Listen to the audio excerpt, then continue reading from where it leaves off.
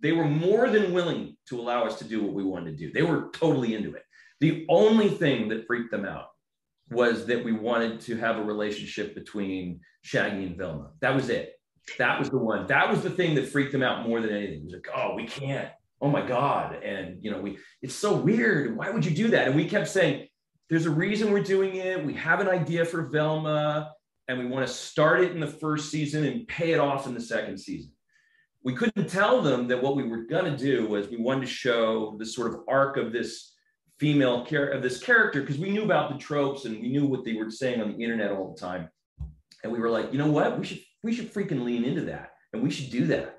So Tony and I made a decision before we even wrote the pilot that, okay, so Velma is gay, and we're going to show her, though, as a character that doesn't know that in the beginning, or has feelings but doesn't understand them, which is why she kind of acts the way she does in the beginning of the series, and why by the end of the series you have to be kind of blind not to notice that she's gay.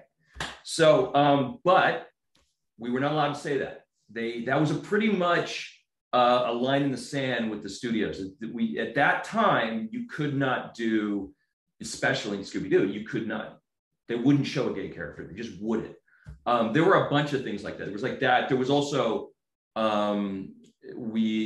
after Scooby, I worked on a version of Batman where I wanted to do the character of Oracle from the comic books in a wheelchair. And that also got killed because they said they didn't want to show characters in wheelchairs. They said it's depressing. Flash forward now to now, and we're doing the show that I'm doing now, Big Nate. We were encouraged to put in a handicapped character. So, I mean, things have changed for the better in that sense, as well as, being able to show gay characters now.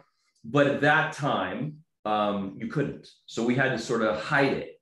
So we took a lot of flack from the audience about Velma's character because they were like, no, she's so bitchy towards Shaggy. And, we've got a lot of hate, basically. And Tony and I just sort of had to bite our tongues. And so if you read any interviews from us in that time, I think in a couple, we were like, just wait and see. We're doing something. We have a plan. But most people just want to get angry about it. So anyways, but if you go back and watch it, you'll see that she doesn't know how to act with Shaggy. She doesn't know, she's not getting from Shaggy what she wants to get. And she herself doesn't understand it. And Shaggy's a little bit too insecure and naive to understand it too. He'd just rather be with his dog.